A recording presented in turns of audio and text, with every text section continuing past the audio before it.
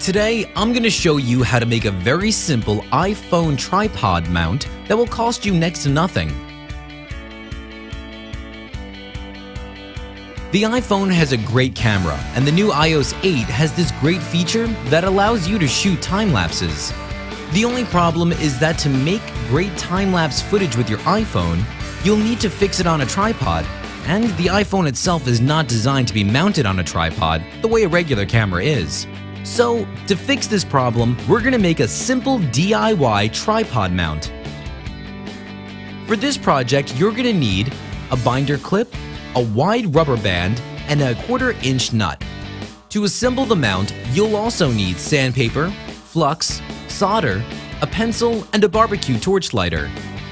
First, remove all the paint from the bottom of the clip. This is easy to do with sandpaper. Keep sanding until you have bare metal on the bottom of your clip. In order to solder the 1/4 inch nut to the bottom of the clip, you'll need to fix the clip to your workstation so it stands vertically with the bare metal bottom up. Here, I'm using another, bigger clip as a stand. Next, you'll need to apply flux. This will help the solder stick to the metal. I'm applying it on both the clip and the nut. Now, take a piece of solder and wrap it around a pencil so that you make it in the shape of a ring. Then, place the ring in between the nut and the clip. You can use the pencil as a helper to adjust the position of the nut. Next, take your barbecue torch lighter and begin heating up the solder. You'll want to spread the heat from the torch as evenly as possible around the nut, so keep rotating the clip. Once the ring of solder has melted under the nut, you can add more solder on the sides as needed. And here's the result. The nut is firmly attached to the clip.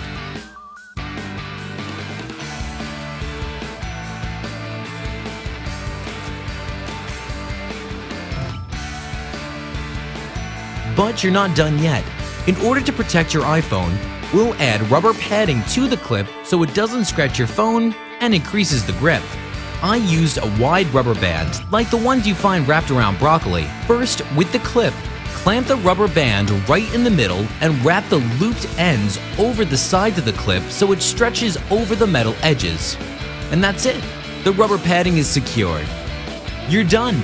To use it, just clip it to your iPhone and screw it to your tripod. Now go out there and make your standing time lapses and videos with your new DIY iPhone tripod mount. If you like this video and you want to see more DIY videos like this, please subscribe to my YouTube channel.